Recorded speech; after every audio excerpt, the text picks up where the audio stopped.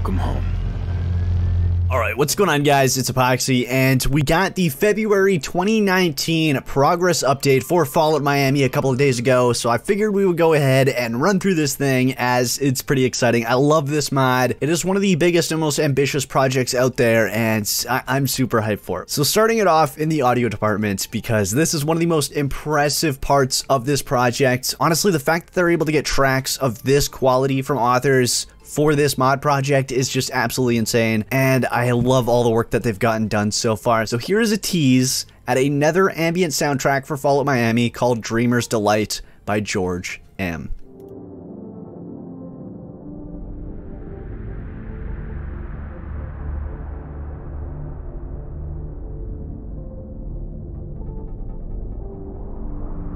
So again, the soundtrack's name is Dreamer's Delight. It's composed by George M. It's apparently going to haunt players exploring Miami's Maimon region. As the title suggests, this tune is associated with the Dreamers faction animal mask wearing Luna junkies squatting in the pre-war university campus. Dorms, drugs, and delirium. Honestly, not that different to how it was before the bombs. Last month, they also talked about the slavers of Sunshine Cove. This month, they're sharing some of the location's history. And as you can see, we have a very interesting Sunshine Cove Paradise in the Sun sign that says slaves for sale, 1,000 caps, sales are final. So this sign, made by Trey Ram, will greet players who decide to visit the Slaver Citadel. Before the bombs fell, Sunshine Cove was the Sunshine Hotel and Casino, a palace of luxury frequented not only by Miami's wealthiest, but also by people of prominence from around the world. Actors, musicians, fat cats of business, of both legitimate and not. Hotel and casino doesn't just mean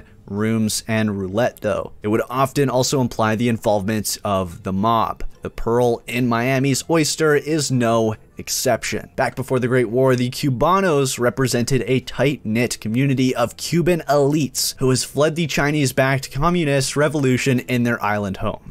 With a combination of dealings both over and under the table, they took an opportunity to make hay where the sun shined and gained a controlling interest in the hotel while helping it reach heights of its popularity and prestige. While the Cubanos partially managed the business directly, they left most of the responsibility in the capable hands of one Mr. Goodman, who made sure everything was running smoothly and ensured that even the hotel's legitimate side made a tidy profit. Then the bombs fell. Although Miami wasn't hit directly, it was still affected by the chaos and riots common during apocalyptic events. While the criminal elements within the Cubanos would make sure that the Cuban-American community in Miami survives the end of the world, Mr. Goodman saw an opportunity to carve out his own slice of the vacation wasteland. After some time, the Sunshine Hotel and Casino came to be known as Sunshine Cove. We'll talk more about it next month. Concept art for Sunshine Cove was drawn by Safara, our 2D art lead. Honestly, the quality from every department for this mod, the concept art, the 2D art, the 3D art, the composers, everything is of the utmost quality, and I just love seeing it all. But there is a feature that a lot of people enjoy about this mod. It's time to talk about that new gameplay feature. As you know, the Vacation Wasteland plays host to many different factions, each with its own identity, goals, and relationship to other groups. Fallout Miami will feature a faction reputation system similar to the one seen in Fallout New Vegas. And what that means is that we also need some slick faction icons. Bruno Sattler and James O'Dwyer are responsible for the ones showcased in this monthly update, which belong to the Nuclear Patriots and a faction we haven't yet talked about. So I want to know down in the comment section below, what do you think this faction is? What do you think they entail? I'd love to hear your guys' speculation on that. But moving on.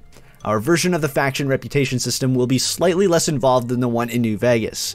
While we are committed to making an experience that is as deep and interactive as possible, the smaller size and tighter scope of Fallout Miami means that things won't get as wildly divergent. Don't worry though, your actions will still affect your standing with different factions, opening or closing opportunities, and affecting your own particular ending. Now, for your monthly dose of level design screenshots courtesy of our lead level designer, Stark Hornet.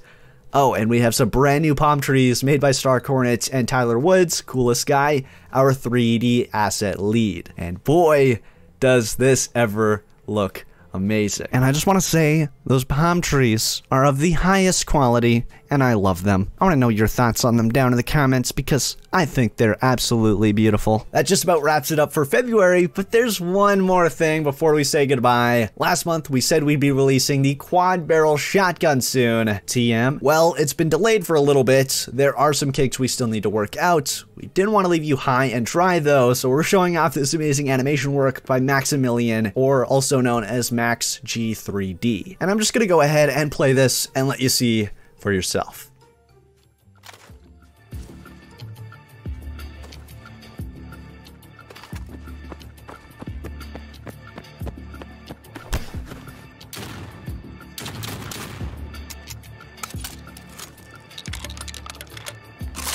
And as always, it's of the highest quality, and I just cannot wait to see where this project goes. It is looking phenomenal. Each and every progress update gets me more hyped for this. Let me know your thoughts on Fallout Miami down in the comment section below. I'd love to see all of your opinions. But that's it for this video. If you enjoyed, please smack that like button down below. Subscribe to join the good fight if you haven't already, and ring that bell icon to stay updated on all of my future videos. It'd be super greatly appreciated as always.